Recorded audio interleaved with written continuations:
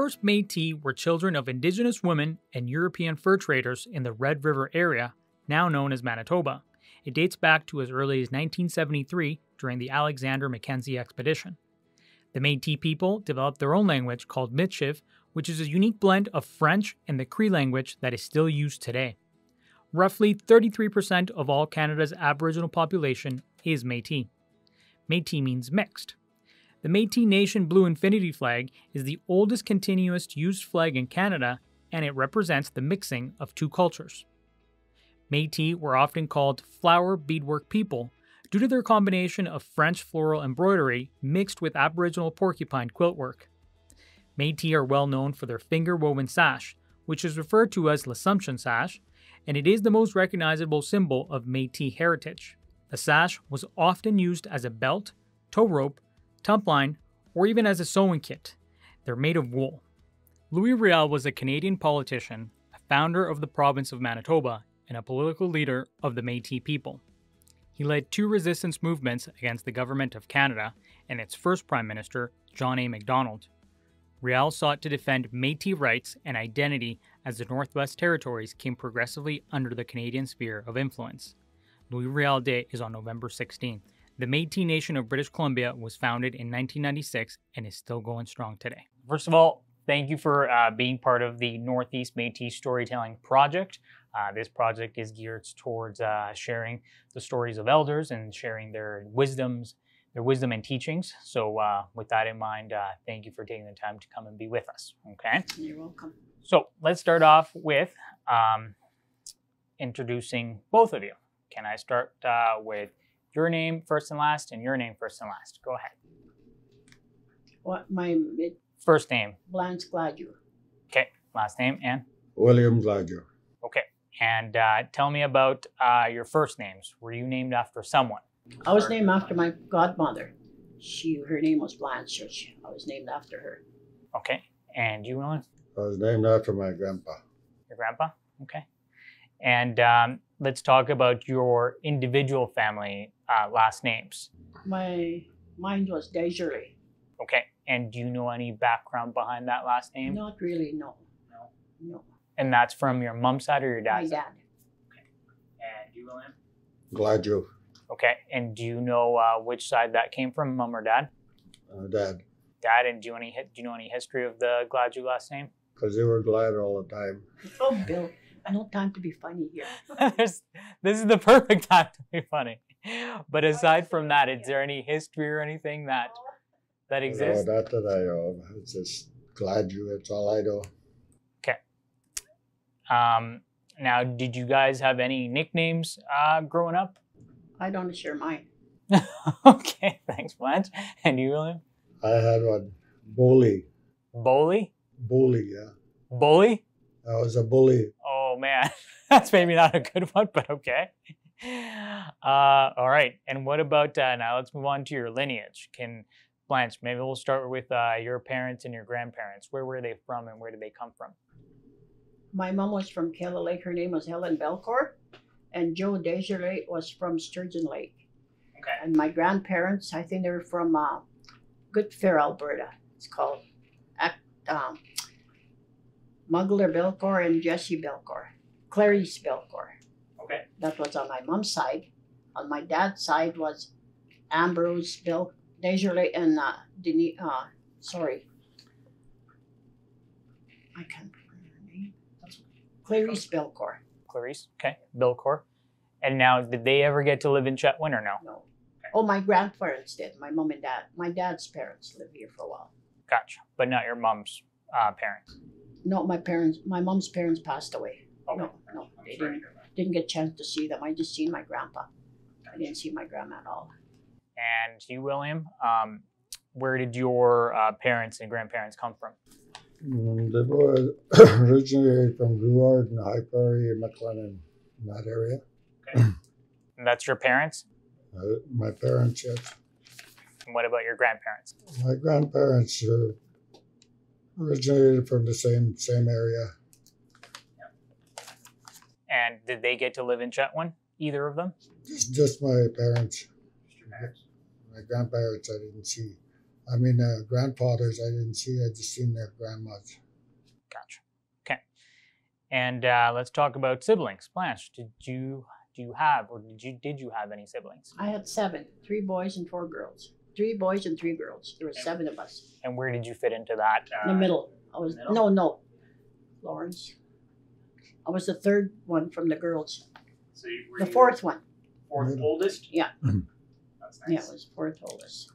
And what was that like? Was it difficult, or you Okay. found it okay? Yeah, we all got along. We do our chores. It was good. Okay. And what about you, William? Did you have, or did you have any siblings? Yeah, I had 10.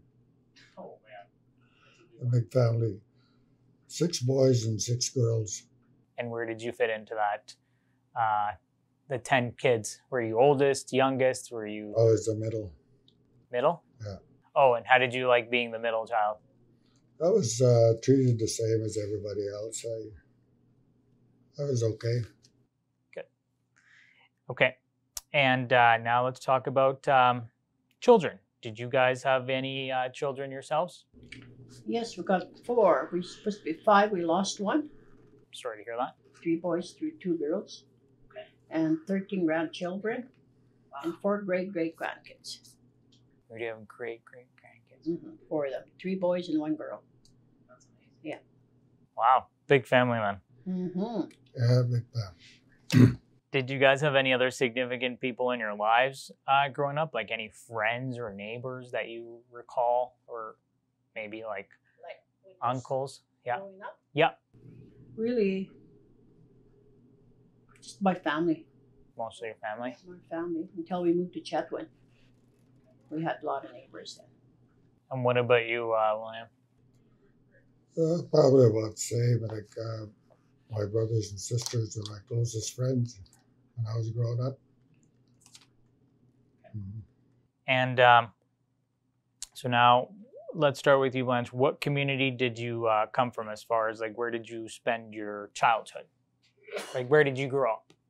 In Alberta. Alberta. And the Bolt area there, yeah. And what was that like? It was nice. Dad was a foreman in a sawmill and kind of logging, and we had a farm. It was nice there. Yeah. Yeah, we were Metis, I guess. Metis. Perfect. Yeah, Yeah, but perfect. we live in a little community. In a what, sorry? Community. In a Métis community? No, it was just Oh, just a regular community? just mixed. Yeah, it was really nice. And what about you, William? Did you, where did you grow up? I grew up as up to 10-year-old. I stayed we lived in a settlement colony Where was that? in Alberta, What was it called again, sorry? Kathleen, Alberta. And then after that, you said you were only there until you were 10 years old? Yeah, And then where did you guys go? we moved to High Prairie, and then we grew up the rest of our time there. We went to a Catholic school. In High Prairie, Alberta? Yeah. Okay, that's nice. And William, are you Métis or non-status? Métis. Métis, okay. And do you guys speak, or which culture group are you from? Like Cree, Dene, Beaver? Cree. Cree? Both of you, or just Blanche? Cree. Both of you are Cree. Okay, good. Now, do you guys remember any stories that your parents would have told you about when you were born? Like the hospital or anything like that? I was born in a hospital. Yeah. Beaver Lodge Hospital, yeah. That's all I know. Okay. What about you? I was born in a house. In a house? Out in the country. Oh, wow. Do you recall any stories from I that? don't remember that, but I know you don't remember it, but maybe your parents maybe told you it was a difficult, or was it an easy one? we used to drive by the house, and Mom told me, "Oh, you were born in this house." You know. Oh, that's So, no, little log house. That's awesome that you got to see that. And let's talk about maybe some childhood memories when you were growing up. We'll start with Blanche. What do you remember about your, years as a kid? What would you do? Outside, make our own toys. We make our own toys. We couldn't afford new toys, anything for Dad to buy. Yeah. He works only just to support us. What kind of toys did you make? Well, we make every little things we can think of. We didn't know what toys looked like because we never seen any and we were small. But we did make some for ourselves, like little doll house, especially playing the mud pies. We have to learn to create toys for ourselves to be able to play outside with each other. Me and my siblings. Mhm. Yeah, we didn't have any friends. We just had my family. But we made our own toys. Still sounds like fun. What about you, William? What do you remember? Do you have any memories from your childhood as a kid growing up? Yeah, we played outside a lot. We played Yeah, hockey, that's right. ball, ride horses. We had Oh, I horses forgot then. that, horses. And we spent most of our time outside playing. There was no room to play inside. And only time we stayed inside was when the weather was bad, right? Had to do reading and whatever. We didn't have toys of our own because, like she said, we had to make our own toys. Now, horses, was that a thing amongst both of your families? Did Yeah. you We had horses too. We go buggy rides and snow ride, for sleigh in the wintertime. Yeah, we did have that. I just forgot about it. That's okay. But you enjoyed actually riding them even as a kid, William, or just playing with them? I just played with the horses. And, well, like I said, we used to play hockey a lot, and football, baseball in the summer. And in the winter, we played hockey. But have you gone back recently, or maybe in the last few years, to visit where you grew up? No. I went back once. Yeah. Just to see what it's like. It's all bush where we lived. And what's it? You're saying it's all bush now? Yeah. Well, we grew in and there's nothing there now. Your parents, Blanche, I think you were saying that your dad worked at a mill. Is that correct? Growing up? Yes. Okay. And what did your mom do, or did your mom work? Mom was homemaker. She just stayed home, looked after the garden, and we had a cow. Yep. She's busy with the cow, milking the cow. We had one cow. That's all I remember was one cow. I remember her making butter. She was a busy woman. Look after us, 7 kids. 7 kids, that'll keep you busy. Yeah. And what about you, William? What did your parents do for work? My dad worked in the railroad. And Mom stayed home and looked after the kids. And did all the cooking. There was a lot of cooking to be done, so it was a big family. Good. That's all I remember. Okay. And what was your first language spoken at home? Cree. Mm. Same with mine, Cree. Cree. Okay. And did you at that time? So that's where you learned it, and that's where you basically spoke it from a young age. Yes. I still speak Cree. Good. And where did you go? Did you guys go to school? When you were growing up? I went to residential school. Residential school. Okay. Sounds good. 3 years we went there, 2.5 years.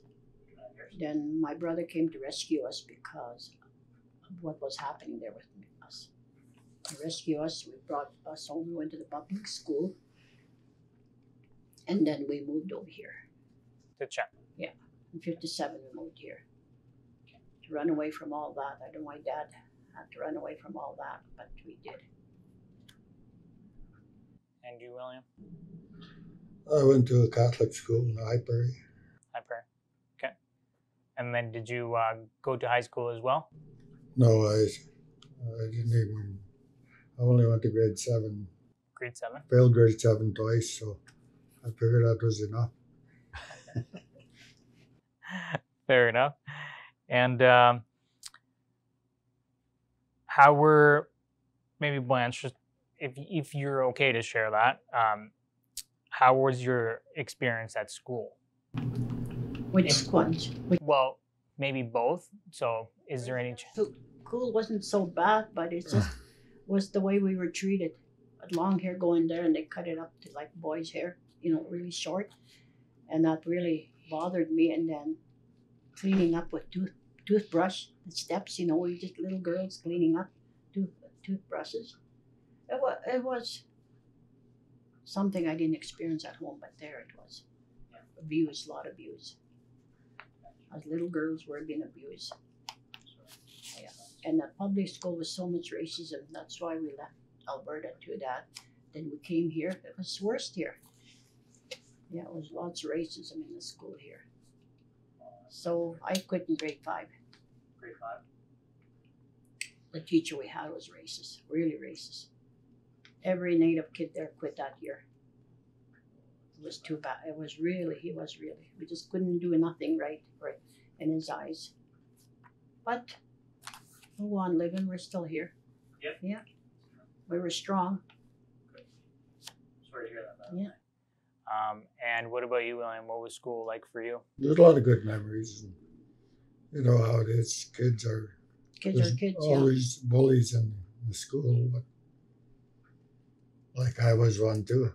Fair enough. We had a part to play in that. I didn't share the memories. I had a lot of good memories in school. Excuse me. There's lots. I had good friends. Yeah. But some kids were bad, eh? Call us. All kinds of It was good, yeah. Your family life. So we already talked about where you guys fit as far as the 7 kids for Blanche and then 10 children for William. But was there maybe like a specific role that you played in your family? Like, were you in charge of washing dishes? Things? Dishes were your responsibility at home? Mine was dishes. To this day, I'm still, but I'm getting old. I don't want to do any more dishes. I have to do them now. Oh, Bill. Yeah, it was doing the dishes and cleaning up, me and my other sister. And was there a specific reason why? Because you liked it, or? No, that was my duty to do that. That was your duty to do. Okay. What about you, William? I had good experiences. I had to do chores at home. Like we had to cut firewood and haul water and stuff like this. But we had to pull our weight at home. So. Did you guys, when you were younger, did you work to support the family? No. No, I didn't. But after I quit school, I went to work. Okay. I think we'll get into that after. Who do you think influenced you the most? Like your mom, your dad, or maybe your grandparents or a sibling, perhaps? Both, for me. Yeah. Mom and dad, yeah. And why would you say they influenced you the most?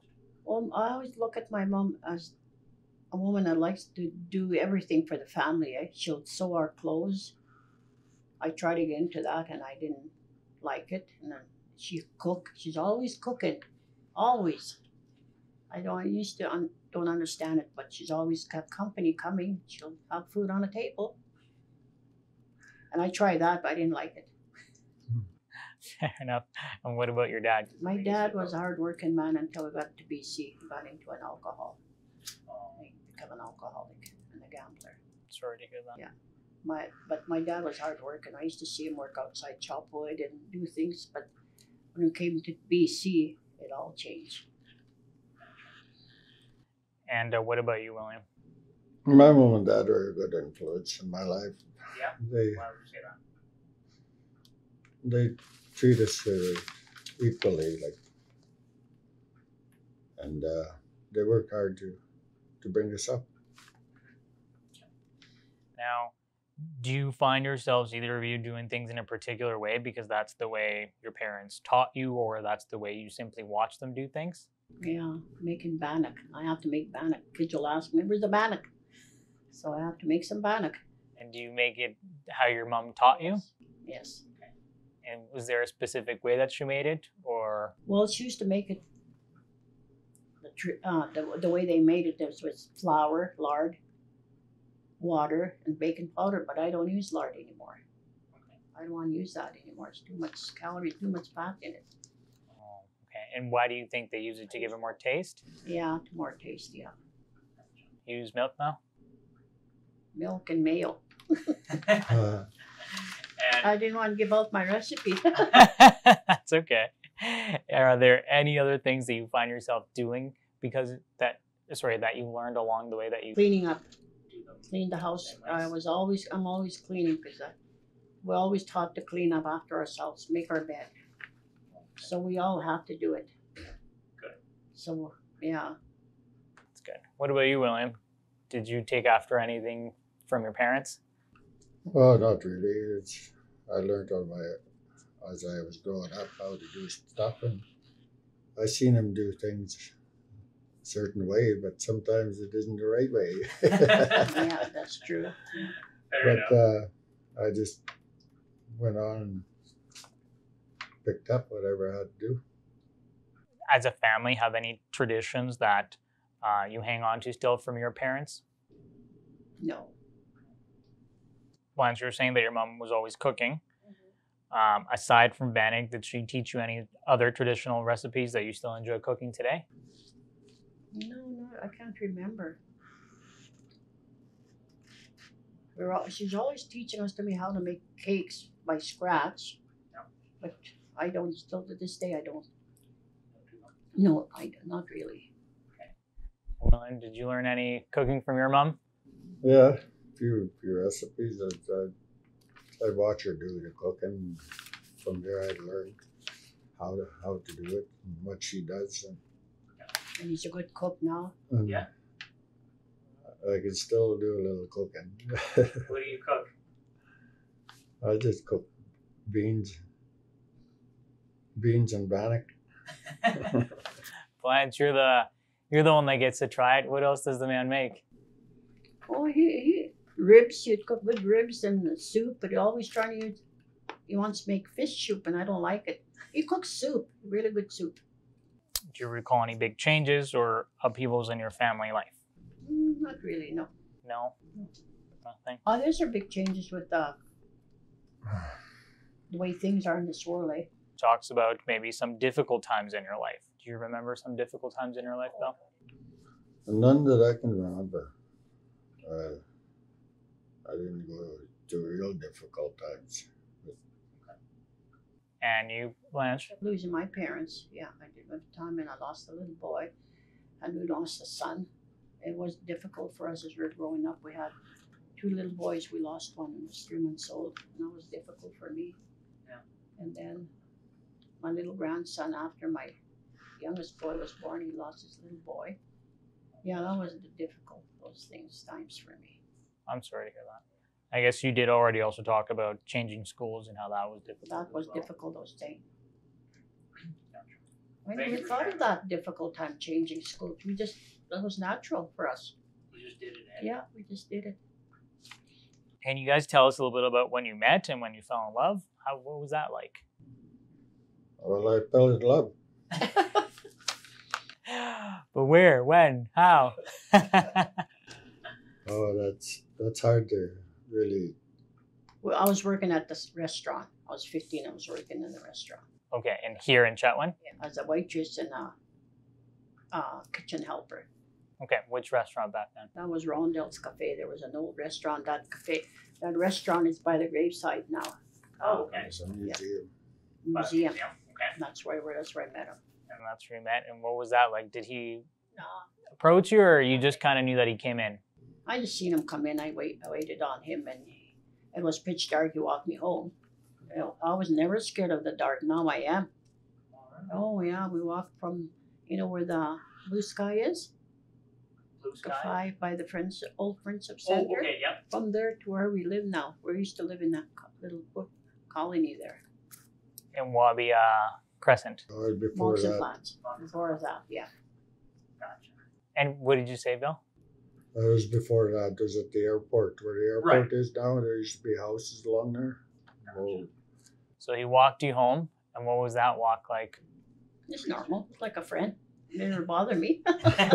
Nobody ever tell me anything about falling in love, and to have a person in my life. I wasn't taught that. All I learned was from the nuns that men were no good to us.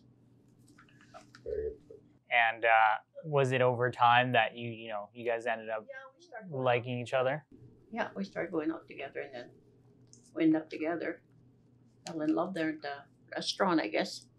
Well, there you go. Did you guys end up getting married down the road? That's a long story. But that's why we're here, for long stories. Yeah. Oh my. We had 2 kids. Let's see, the first little boy, the oldest one, and then we had the second one. That's one that passed away. Then I had the little girl. And then we're living in, should I tell them? Tell them what you have to tell them. Okay. And the Catholic priest coming to my house told me that if I don't get married right now, it was Friday night, 6 o'clock, my 2 little ones are going to die at midnight. And mom, parents always tell us to listen to the priest because he hears from God, eh? Oh man, we're running around there. Everybody's helping us, running around to get married. That was like a shotgun wedding, but it wasn't. It was heartbreaking to get married that day because we were going to get married at the time, but I had to get married right away because my 2 little ones are going to die at midnight. It was really hard. I had the whole community helping us to get married. Oh my goodness, that's terrible. I'm sorry. It was terrible. Did you guys ever find out why that was ever said to you like that? Like, Well, it's like a curse, say, if you don't get married, or right, but why was it that they said to you that your kids would then be in jeopardy? Did you guys ever? I lost one already. we lost one, and we'll probably lose another one if we don't get married. You know that. When everybody's crying, you ever see everybody crying at the wedding, trying to get us married before midnight? That was the hardest. And then I found out I went to the Catholic Church, but I couldn't talk to the priest because he was really sick. Yeah, everybody had to listen to him, what he says. Wow. That was hard. That would have been tough. I'm sorry to hear that. Well, that is quite the story. Wow, never heard of that. So after that, did you guys have more children? Yeah, I had 2 more, a boy and a girl. Boy and a girl. Mm-hmm. Okay. And what was it like to raise children? It was hard for me because I didn't know how to be a mother. I wasn't taught to be a mother. Okay. But I did well with Bill's help. We did well. Yeah. We raised our kids. Nobody took them away from me. Nobody raised them for us. We raised them ourselves, even though we were young. I was only, 17? He was 18, 19. We raised our kids. He worked and I stayed home. If he's not working, I go to work and he'll keep the kids. What was it like raising children for you, Bill? Oh, it was a challenge. Anyways, we pulled through and we worked together. And we had to work out.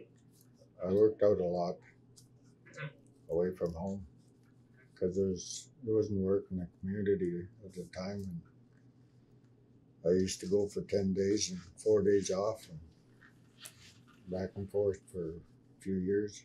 Where did you work? Mackenzie. Mackenzie, and what did you do there? At Wilston Lake, I was a hand faller. Oh, what, sorry? I was a hand faller. Hand faller? Yeah. Can you tell me what that would be for those of us who maybe didn't do that? Logging? Yeah, logging. They don't hand fall anymore. They got bunchers, right? So before the bunchers came. They used to use big power saws to cut wood. And what did you do, Blanche? You said you worked... I work in the restaurant, hotel. I used to be there. I used to be a cook in cleaning rooms when he's at home. He babysits. He looks after the kids, and I do the work. I used to work 16 hours. That was a long time. And then my little guy was 6 years old. He said, "Mom, you got to quit this time." So I quit. Who would help you guys out while you were working to look after the kids? School, or I guess when they were at school, you guys did the best to be off? Yeah. When at school, I could work, yeah. I make sure I'm at home before they come home. You know, nobody taught us how to be parents, but we did it. I was really challenged for both of us, but yeah. And what about, let's talk about your community life now. Tell me a little bit about your life in the community. Would you say that you were supported by your community? I'd say we were supported by the community, and they were nice people. Yeah. And they still are, the ones we know. How did they support you? By giving me a job to work. And I don't know what's the matter with me. I can't even answer. Well, it's okay. Well, that's how they support you. Just They by just work. supported us. They helped me get jobs, helped me get a job, and And that's it. helped me with my kids as they all had sports. The kids, hockey, oh you name it, they all enter everything, and it costs money. Yeah. And we were helped out by the community through that too. By taking our boys to hockey, they'll pick up my boy, take him to hockey. My grandkids, I raised 3 grandkids, and they helped me with all that. But I made it through. Bill, did you have anything else to add to that in terms of how they supported you? Yeah, the community supported me a lot, and I got diagnosed with cancer in my throat because my voice is still kind of fuzzy. Anyways, they did their fundraising for me to be able to stay in a cancer lodge, in the lodge, so she could be with me, and they were able to fund enough money for us to stay there for 7 weeks. So And this was recently, right? yeah. In earlier years, or even now, did you or do you have a specific role that you still play in your community? Like, do you guys volunteer, or are you on any boards? I was on the board in Friendship Center. Yeah. But after with the diagnosed cancer, I resigned because it was too much for me. Okay, so that was recently that you resigned when all this happened. But before you were on the board, and what would you do? Really nothing. I didn't volunteer, nothing. I don't know why I didn't. Okay. I just thought I was needed. While you lived here and while you were raising a family, do you recall any big changes while the kids were little or anything like that? Or any? Well, we live in the Moxon Flats where the airport is. We Yeah. have no running water, nothing. When he's at work, I have to do all the chopping, getting water, cook for the kids, keep the house warm. We lived in that little cabin, 2-bedroom cabin. And that was really changed for me when we moved to our house. We had running water, we had electricity, we had heat. That's right, because you guys were part of the program back then. That community helped us to get those homes too. That's right. It was Frank Overly that got everything going. Yes. I forgot to mention him. Yeah. He got that going for us, and when we moved in, we thought we were moving into I don't know, it was beautiful for us. Ranch or something, it was just beautiful. So I'm still living there. We're the only 2 of us that still live in that community. From the original first owners of the homes? Bill's sister-in-law and us, the 2 of us. How many years would that be now then? 50 years. We've been living there 50 years, eh? Yeah. 1971 we moved in. Have you guys ever thought about moving, or you just? We did that first thing of moving. Everybody was selling their homes. They asked, why don't you guys sell your homes? You get a good price. And I thought about it. No. My little ones helped me a lot. Don't sell it, Mom. He said, this is our home. Yeah, this is our home. Don't sell it, Mom. So I never did. I had buyers right away. There you go. Yeah, but I won't. 50 years. Wow. It's a long time, but Traditions with your mom teaching you Bannock, but were there any other crafts or somebody else outside of the family that had any traditions my that? sister did a lot of beading, making moccasins, Okay. beads, necklace. She did all that, my oldest sister, Florence. Yeah. And did she teach you as well, or she was the only one? Well, she would teach us, but we're not interested in it. Yeah. And did you pass any of that on to your kids, or were your kids interested in it now? My granddaughter is the youngest one. My daughter, the youngest, she just turned 19. She's been interested. She was starting jigging. Now she's into making ribbon skirts for herself. She's gonna jig. That's the only one I could think of. The other ones, no. Do you help her with it? No, because she lives in Fort St. John. Oh, okay. Yeah. I bought her a sewing machine, but I guess her dad bought her one too. So, yeah, I tried. We tried. And what about your sons? Did they take on any traditions or anything like that? Our sons? Yeah. No, not really. They played a lot of sports, went to school. They graduated. Yeah, both of them graduated. One of them is a police in Kamloops, but he retired, Dean. You must know Dean. Yep. Yep. He graduated, he retired, and Billy's in Abbotsford working in construction. Okay. He tried logging, but it wasn't for him. No, No. Nowadays, no, I don't know. all right. No, they don't want work in the bush nowadays, young people. That's okay. And what about any other relatives? Did you guys admire any other relatives for their skills or their crafts? Bill's sister is jack of all trades. She makes anything. She'll bead anything you ask her. She'll make outfits, ribbon dresses, you know, things like that. Because her mom was a seamstress, so she followed her mom's teaching. She's really good at it, everything. And who else would be there? What about on your side? Was there anyone on your side that had any like crafts or skills that they carried on from family tradition? It was my sister. Yeah. Let's make try and remember. No, not that I know of. Anybody else other than your sister, Bill, that you remember? Well, she just mentioned my sister. Yeah, I was saying anybody else on your side? Yeah, my brother Danny, he's pretty good at making moose hides. He does smoke, like traditional smoked meat and stuff like this, and hunt. Gee, I'm trying to think. He's a good hunter. I do a lot of hunting too. Oh, you do, eh? Have you always, like growing up, or what would you hunt? Moose and whatever I can poach. I have a grandson, Ryan. Ryan? Yeah, he's a good hunter, fisher. Oh, he live outdoors. He's really good at it. So Bill passed that on to him. He used to teach the boys how to hunt. And Have you gone hunting with them? Yeah. Oh, that's nice. What was the best thing you ever got? We got a moose. Oh, big moose, Probably yeah. the best. Yeah.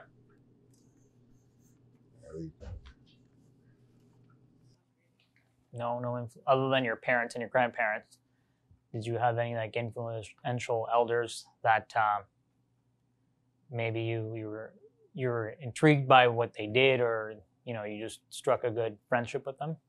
Can't remember. Yes, I can't remember. He probably. my grandparents. Yeah. They tell stories about hunting and trapping, and I got to learn how to hunt and trap from that. I should say they like to tell stories. At night we did tell us stories, eh? Who would? Your grandparents? Yes. My grandma was good at that. Did you do that with your kids? No. Well, I guess when they're growing up, I did tell them stories, but Was it some of the stories that were passed down to you, or were they new ones? new ones. What about you, Bill? Did you pass down any of those stories to your kids? No, not really. I didn't pass down. I just passed down the traditional part of it to hunt and fish and trap. Well, they teach us to respect one another. Mm-hmm. Respect one another, he said. Never call anybody down. Always help them. We try that. Really, yeah. What were the different seasons like for your family? Like, for example, what was winter like for you guys? Sliding in the family, we'd go for snow sliding, and when we were small, we used to go for horse buggies, we had horses, we'd go for a ride in the snow with Dad. And as I growing up and my kids, they would go sliding, just play outside, make snowman. I guess we didn't have any toys. Yep. Did you guys do any berry picking? And some of the interviews, a lot of people were saying they went berry picking a lot. Yeah, we used to pick a lot of berries, but now we quit picking, say about 5 years. Yeah, I'm scared of the bears. As a kid, I was growing up, I used to pick lots of berries. You had to pick or else, and this one time we went picking, I filled a pail with grass and berries on top. Oh, man. I got a little lazy. And Mom goes and spills the berries into the other one's order. Didn't I ever get it? Fair And you guys said you stopped about 5 years ago because of the bears. Did you guys have any encounters with bears? He did. Oh, you did? They went picking hunting with Albert Flett. Yeah. Oh, okay. And what happened? A grizzly, we see them actually. It was growling. They must have had a kill there, so we just turned around and just left it because we don't want to mess with that. No. For any maybe young people that will watch this, any future generations, or maybe grandkids of yours, what message would you want to give them if in years from now they watch this? Always be kind to one another. Feed person if they're hungry, don't turn them down. Always have your door open, hospitality, but you got to be careful now with this generation now. But always love one another and forgive. What about you, Bill? I guess love and forgive is the most important part of life, and be hospitable to people that are in need. That would be it, eh? Okay. Well, guys, thanks again for helping us with the project. And we really appreciate all the stories and all the information.